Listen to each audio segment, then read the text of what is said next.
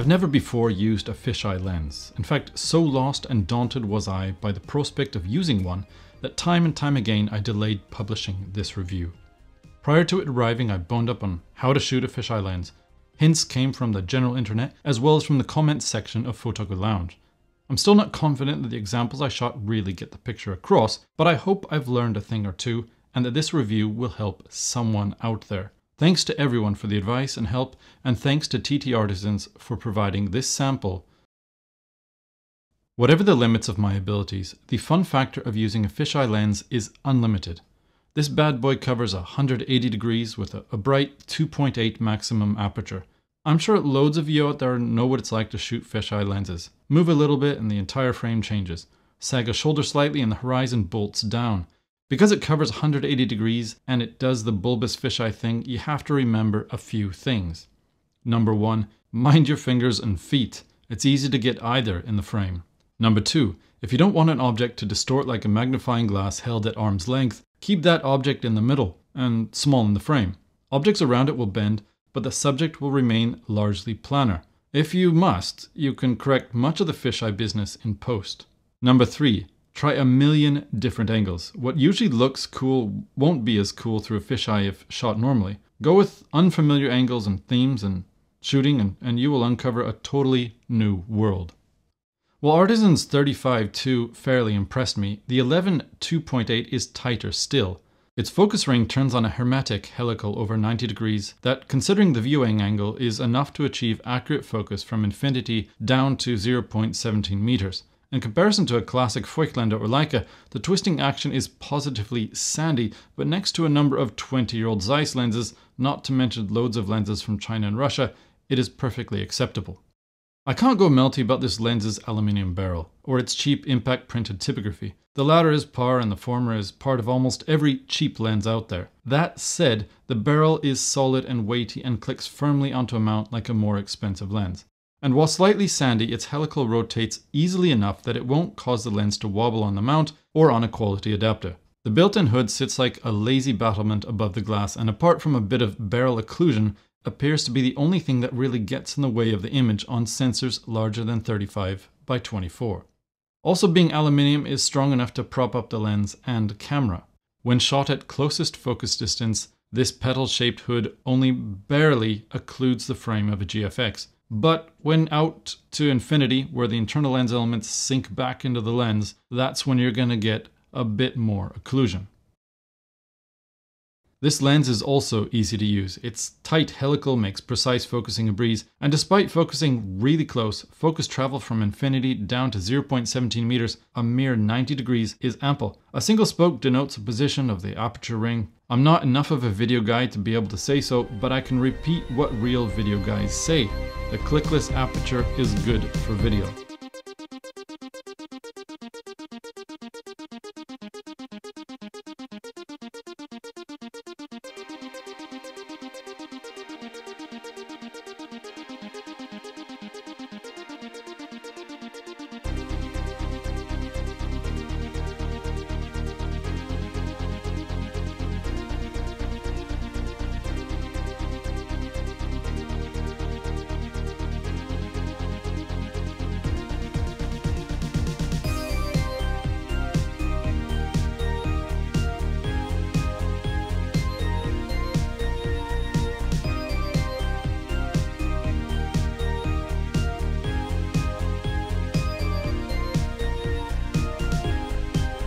As a photo guy, I miss the clicks, which usually I count up or down from both ends to determine the approximate aperture by feel.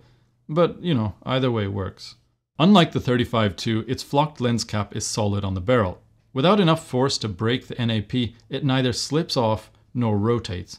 The entire lens fits into the palm of a large hand, or the palm and then some of a metrosexual hand. And as we will see later, it houses pretty good glass. The bad news begins when you mount it on an M. TTArtisans left out rangefinder coupling. If you have a film M or a CCD digital M, you'll have to guess your way to focus along hyperfocal lines. Even if your M does the live view or EVF thing, it renders the included framing finder pointless, not to mention relies on the digital M's terrible live view system. Yes, I understand that its field of view is too wide for the M's focus and framing window. Yes, I understand that as a super wide-angle fisheye lens, most things are in focus anyway. A lens made for a mount should support the most basic function set of that mount. I am disappointed. I no longer have the accessory EVF. I hated using it. The M's live view is pants, going too fast to jello, slowing way down in low light, and getting in the way of other more important accessories, for instance, the framing viewfinder that is packed in with this lens. As a result, I find it much better to use on ground-up mirrorless cameras. Because it covers a larger circle than full frame, I paired it most often with the GFX 50S, and after that an X-T3, though I did my best to use it with an M10. As long as you can keep the horizon flat and keep focus in the center of the frame, this lens is sharp. The edge of the frame is fraught with softness, color smears, and vignetting, but nothing that a little stopping down doesn't mostly fix. And to be honest, most of that is par for the course with any ultra-wide-angle lens. Like many good ultra-wide-angle lenses, its image circle is bigger than is intended for its format. If you could hack away its petal hood, you'd net an extra 20 to 30% coverage. Even without going all Kevorkian on it, it is possible to cut out a good cinematic strip from the center of a GFX capture. This lens is contrasty and even at maximum magnification, sharp. However, if you put a bit of extension under it, like using a helical adapter onto a regular mirrorless camera, it goes a bit soft when focused closer than MFD spec.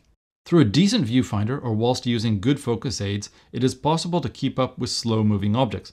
But no manner of sharpness or contrast will allow you, me, or anyone to quickly and reliably focus this lens in a repeatable fashion under all lights. Despite its relatively fast maximum aperture, it is too wide, showing little separation between adjacent or close subject elements through an EVF. Because of this, it is hard to suss what is in or out of focus.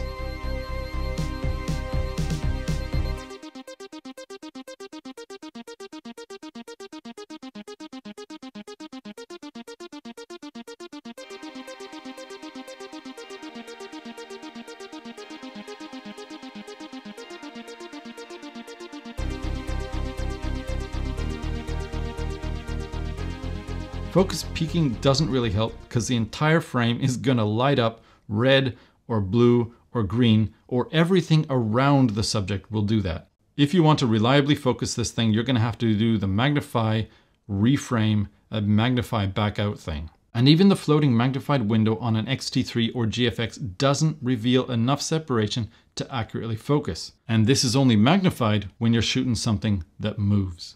Proper rangefinder focusing would make all this simpler, at least on an M, whose EVF and live view are stuttery messes. Other mirrorless cameras are far better, but not better enough to ensure reliable focus, speed, and accuracy. Yes, zone focusing works fine. Yes, stopping down yields deep focus, but none of that is as accurate or as fast as focusing through a discrete rangefinder. At close focus distances and wide apertures, backgrounds can be fairly obliterated. This bokeh action begins from the center and flashes out like a firework exploding. Personally, I prefer bokeh styles that compress as they run toward the center, but I doubt anyone will buy this or any super wide-angle lens or fisheye lens primarily for its bokeh. Still, what it throws out of focus looks good.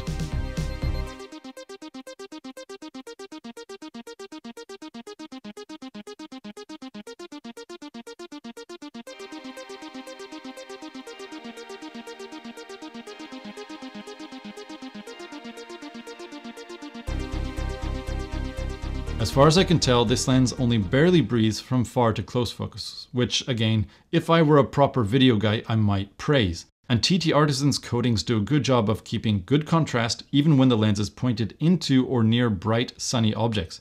Yes, this lens will flare, but no, it won't wash out to oblivion.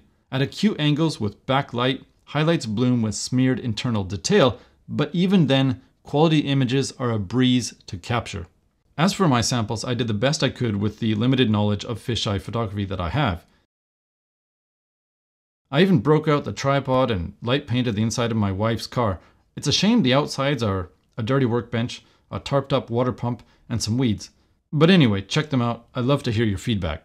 In sum, I think this lens represents a great value for the dollar, and it's also fun to shoot. I still have no idea if my images do it justice, but I can say this: I had a heck of a good time shooting, and I've not thought about the world in the same way since. If I were better at a hacksaw, and a little bit braver, I might even want to take off that pedal, because gee whiz is it fun to put on a GFX and see just how far and wide you can go. TTArtisans, you've done a really good job. Thank you very much for the opportunity here. The only thing I would change about your lens is adding rangefinder coupling. Without that, it's really kind of pointless to use on an M camera. Now, I understand that the M mount is basically a universal mount for a whole bunch of mirrorless cameras, but it's also a famous mount upon which great lenses that work with it natively with rangefinder coupling exist in plenitude. If you're gonna make a great and fun lens like this that comes in an M mount, if you went just the extra distance, I don't know what extra it would cost, 50 bucks, 100 bucks, I have no idea. If you added rangefinder coupling, it would be a perfect lens to recommend as a bang for buck, hecka fun Leica M lens. But as it is, I can't recommend it for the Leica M. I can only recommend it for mirrorless cameras. Buy a hat, it's 20 bucks, $10 for the hat and 10 bucks to ship it anywhere you are in the world. Also hit up my Patreon. You know where it is. I look forward to hearing from you in the comments.